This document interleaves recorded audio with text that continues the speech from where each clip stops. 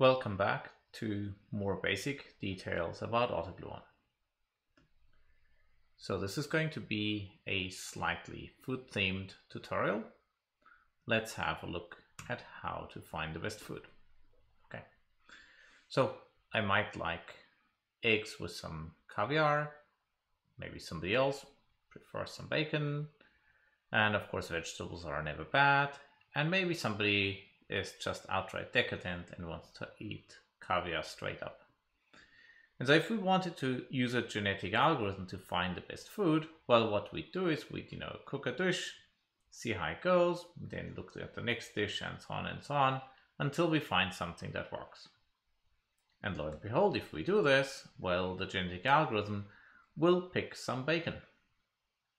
But of course it won't just pick any bacon, it'll improve it such that now, besides giving us lots of cholesterol, it'll also give us cancer. Right.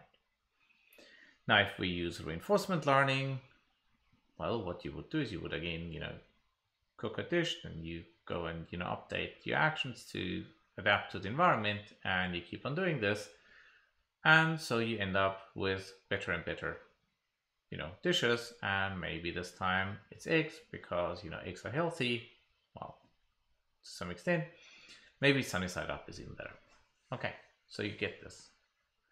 But obviously this feels quite frivolous and there has to be a better solution. And as a matter of fact, there is. Because you could just go and combine all the ingredients and you'd get a really delicious dish. Right. But obviously the question is, can we make it even better? Turns out you can, because if one dish is great, maybe 3 dishes are even better, so 3 courses. So you have a sequence of combinations. Okay. So probably by this point, you might think that I've gone mad because I'm talking about food and you've dialed into a tutorial about AutoML. Well, let's revisit those slides. And I'm going to walk you through the very same slides, just with different ingredients. We want to find the best machine learning algorithm. And so I go and maybe pick a tree, or maybe pick a forest, or a deep network, and then at the end of the day I use this, and maybe with a genetic algorithm, to find the best of those. And so maybe the genetic algorithm finds that the best thing is a deep network, or rather that it's a very specific deep network. As a matter of fact, there's a paper on AmoebaNet by Real et al, and they use a genetic algorithm to find a good convolutional structure.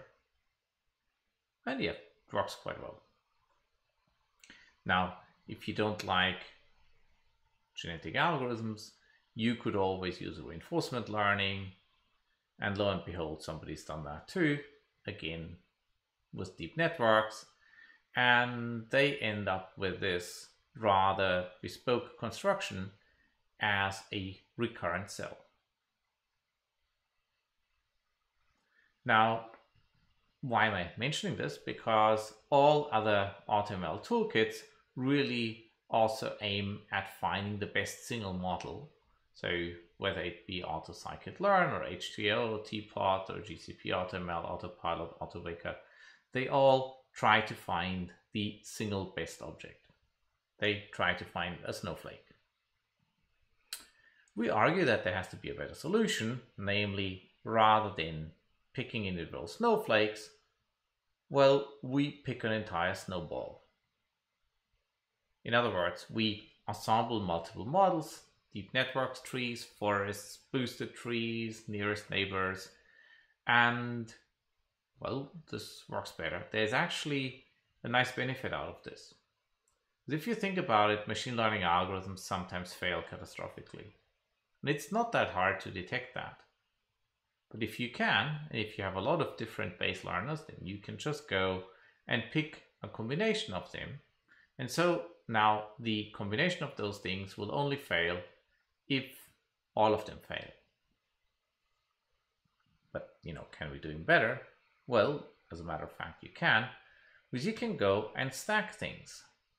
So you take an input, pipe it through all the models, you get the predictions as an output, you combine it with the inputs, and you get the next level output, and you keep on doing this. And if you do that, you get AutoGluon. So the way how to invoke it is through 3 lines of code. You just import tabular prediction as a task, you run the fit function, and then you predict.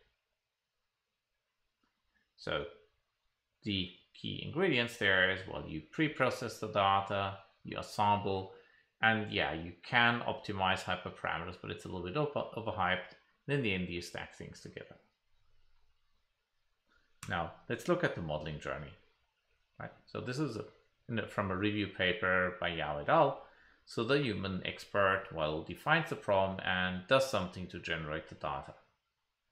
And the authors quite reasonably argue that AutoML should really take care of everything from feature generation and engineering to model selection to optimization to evaluation, and iterate suitably until you have something good. And then you go and deploy. Now, we argue that actually you can combine a couple of things, and it's really just ensembles and stacks.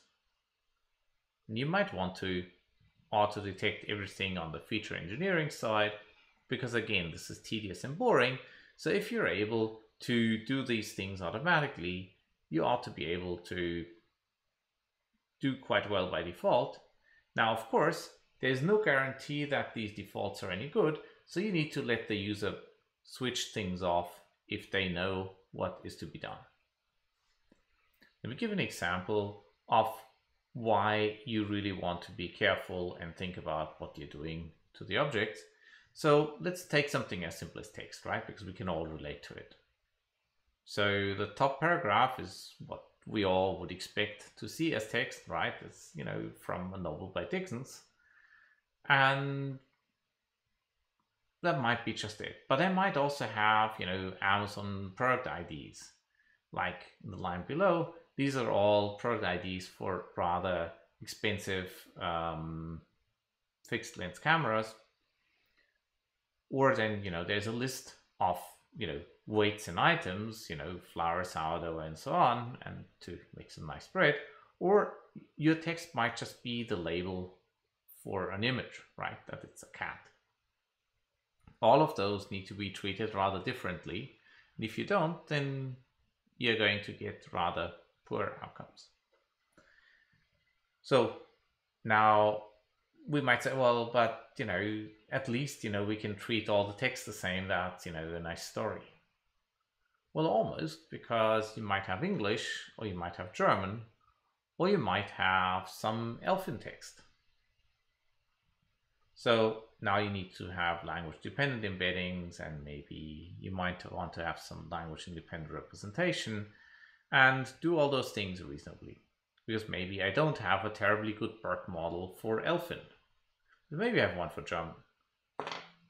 So to get the point across, you really want to be able to auto-detect a lot, but also allow the user to override and specify things when they are particular.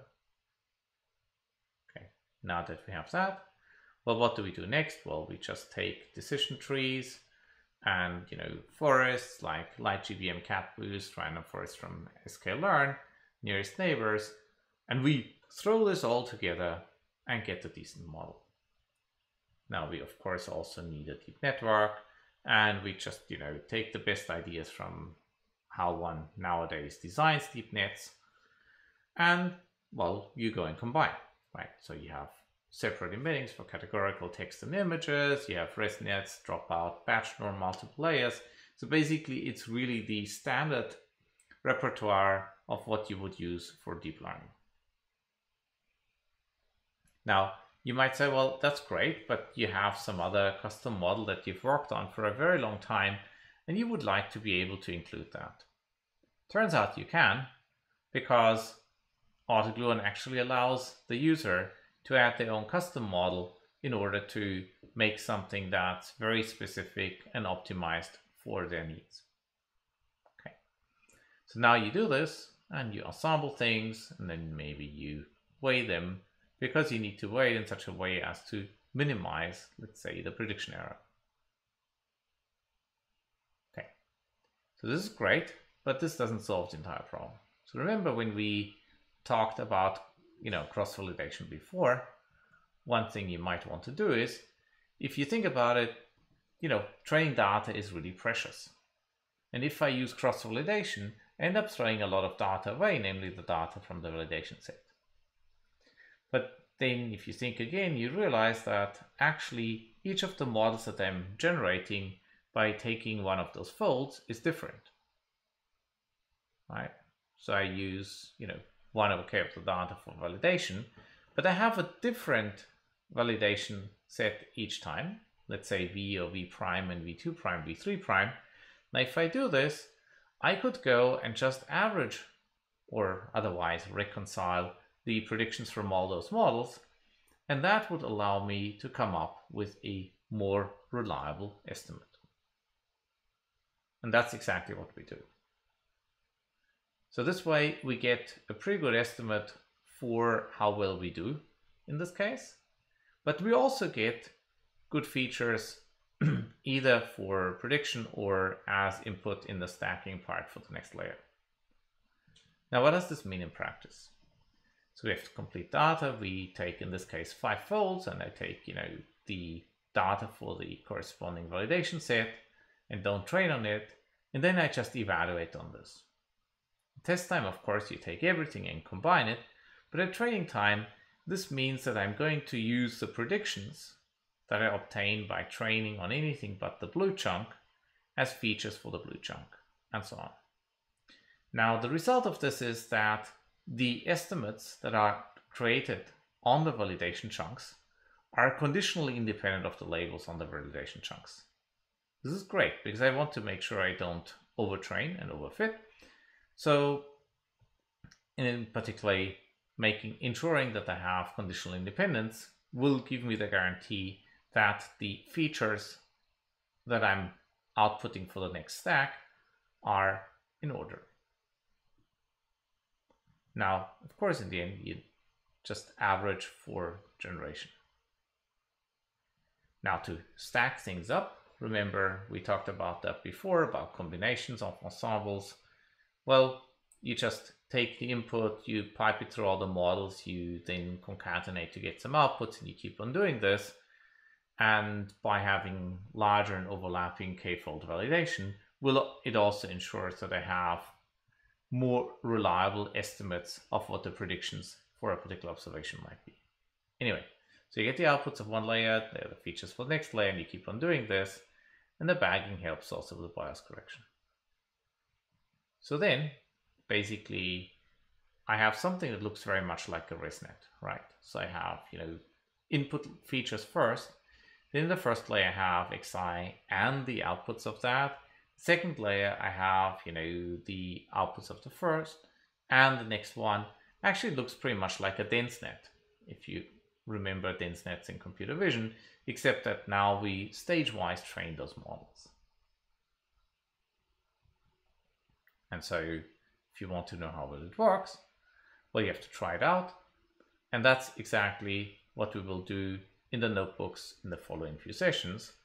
So sit back and enjoy the ride.